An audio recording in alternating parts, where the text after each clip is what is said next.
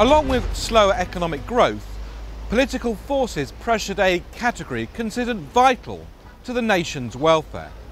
Policy emerging from the third plenary session at the end of 2013 directed that the oil and gas category, dominated by SOEs, state-owned enterprises, to become more market-driven. In addition, driving restrictions promulgated by local governments to reduce air pollution reduced the demand for fuel. In an effort to ensure the supply of cleaner energy, PetroChina accelerated its shale gas operations in China.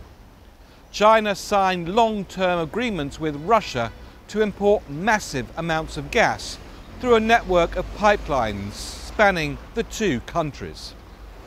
To develop potential outside its petrochemical core business, Sinopec partnered with technology company Tencent.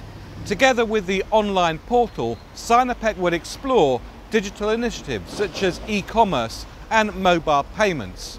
Sinopec arranged with SF Express to use Sinopec service stations as package pick-up and drop-off locations.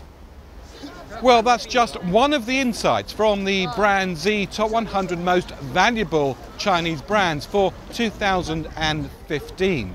To find out more, just go to www.brandz.com, where you can download the entire report, plus more videos like this.